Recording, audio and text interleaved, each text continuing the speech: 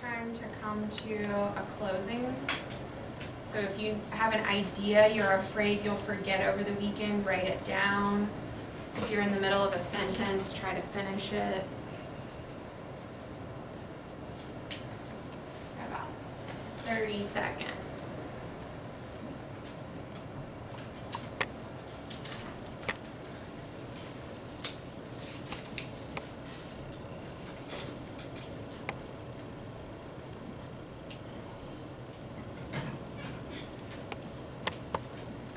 Seconds.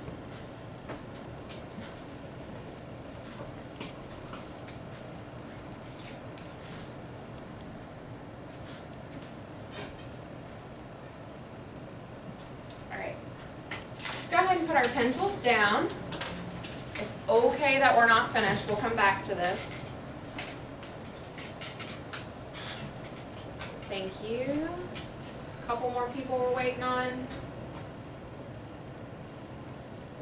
And Constantly, I know you're not finished, but if you could go ahead and put your pencils down now. Thank you. All right, so real quick, let's look back at our expectations. Is there any of these that we did really stellar or really awesome on today? All right, Claude, what do you think? On being like a zero. Absolutely, I would agree with that. Yeah, nobody was like, Miss Miescke, Miss Miescke, Miss Washington, Miss Washington. Good. Everybody have that as like to write, nobody's like talking or something. The activities we just write. Yeah, everybody was on task. They were writing with the activity. So great job following those expectations today. All right, so we said at the beginning of class that we can write an informative text to convey ideas. How do we accomplish that today? Priscilla?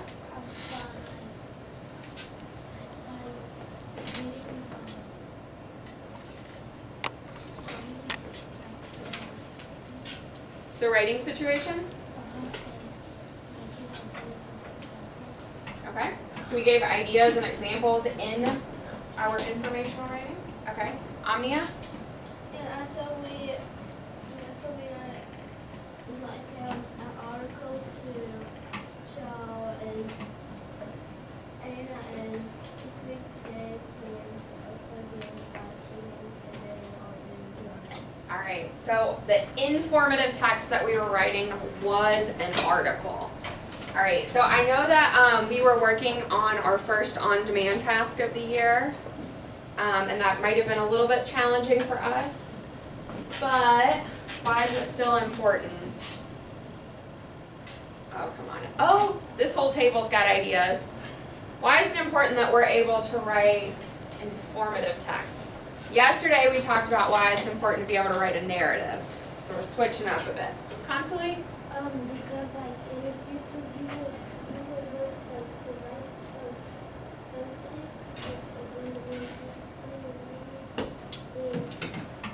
In the future, you might need to write an informational text. You might have more on-demands in the future. Okay. Omnia? Yeah, so it's like because it was like the system to help you understand us more about on-demand writing. Okay, to help us understand a little bit more about on-demand writing. What if we think about not just on-demand writing, but any kind of informational writing? What might we need that for? Are we always going to write stories? No, we've been working on narratives, but it's important to be able to write true stuff as well, to be able to write nonfiction. What were you going to say?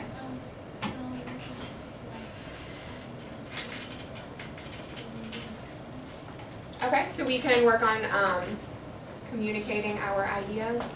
All right, Merlin, one more thing before we wrap up. We could write different types of stories, like not only fiction, but more. You could write nonfiction, fiction, and more. Okay, so yeah, this is language arts class where we focus on writing and all different types of writing, right? All right, here's what I need you to do. You can take all the papers that have typing on them and put what you wrote today right on top of that.